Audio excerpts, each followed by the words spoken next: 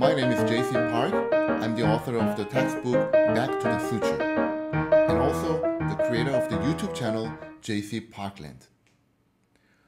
Well, I'm very interested in dental suture techniques, and I perform lots of studies on sutures, and recently I've published a study on hidden neck suture, which is the ideal one for very rich preservation.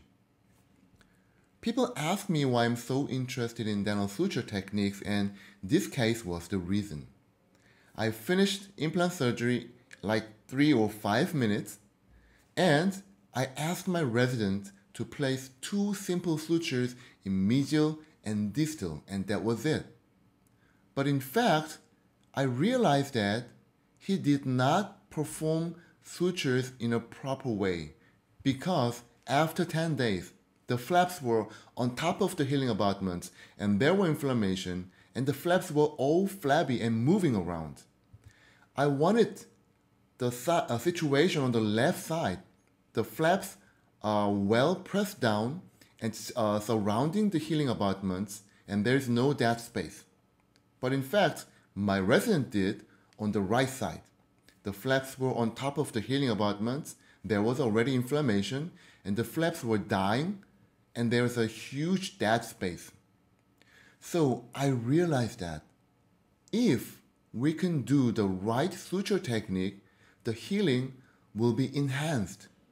But if we do not perform a proper suture technique, the results will be worse than the average. So let's look into this case. I prefer to place the slightly lingualized incision because I like to put the keratinized tissue on the buccal side as much as possible. So after implant placement, I kind of fold the keratinized tissue and tug it in under the healing abutments. If you place the suture to stabilize that, I guarantee that the patient will have a lot of keratinized tissue on the buccal aspect. But if you just perform this simple interrupted suture, as you know, healing abutments are very slippery, and the flaps will go up and climb up on top of the healing abutments, just like my resident did.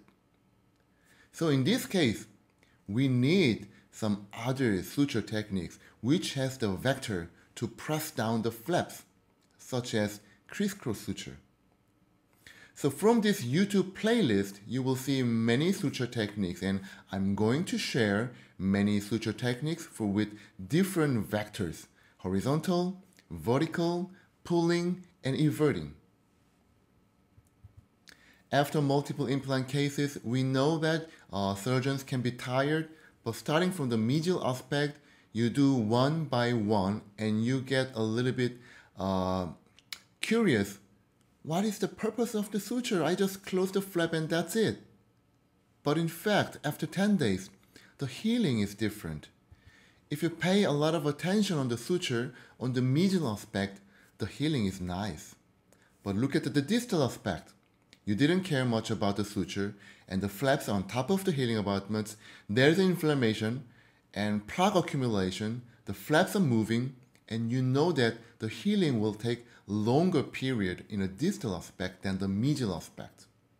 So, the definition of the suture, if I ask the definition of the suture to students, the students tell me it's about closing the flap. Yes, the sutures can close the flap, but in fact, the sutures can pull the flaps to the desired position and stabilize them until they have an optimal healing.